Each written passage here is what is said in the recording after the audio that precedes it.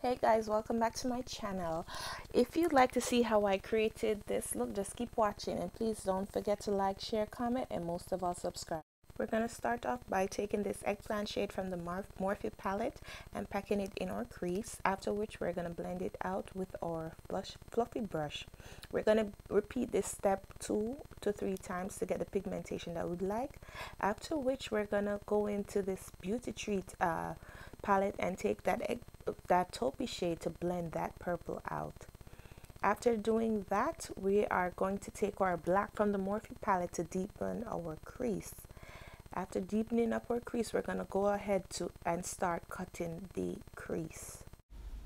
Now it's time to cut our crease, and we're going to take this, I am going to take this small brush to cut the crease, and just take the time to make sure your cut crease are identical. After which we're going to be using this SE palette, and we're using the 2 top light shades to fill in the outer corner. And now we're bringing it back all the way back with this BH Cosmetics 120 eyeshadow palette. Now going back into the Morphe palette, I'm going to take that emerald green and pack it on the outer third of my eye, after which I'm going to go back into that same palette and take that shimmery blue shade to pack on the outer, right on top of that green, to give it more of a reflex color.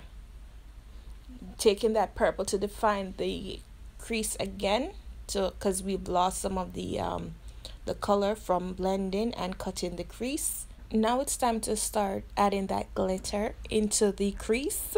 I used my eyelash glue and a loose glitter, and I'm going to use this CoverGirl lipstick to create a wing to stack some colors on it. And I'm going with the black, purple, and that taupey color from the Beauty Treats palette to create a wing.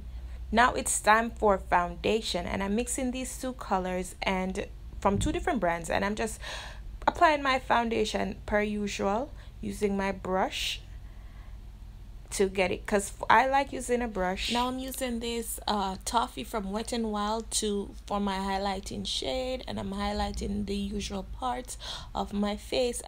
Now I'm going to complete my under eye, and I'm taking the purple, the green, and the blue to finish up my under eye and just finish up the look. Now it's time to set the face, the entire face, and I'm using this Fit Me powder, pressed powder, to complete the face. And then I used my duo contour from Nika K New York to complete my contour. Then it's time for highlighting, and I'm using this Wet n Wild highlighter, which is my favorite. It's the Mega Glow in Pure Petal, and it's my favorite highlighter thus far.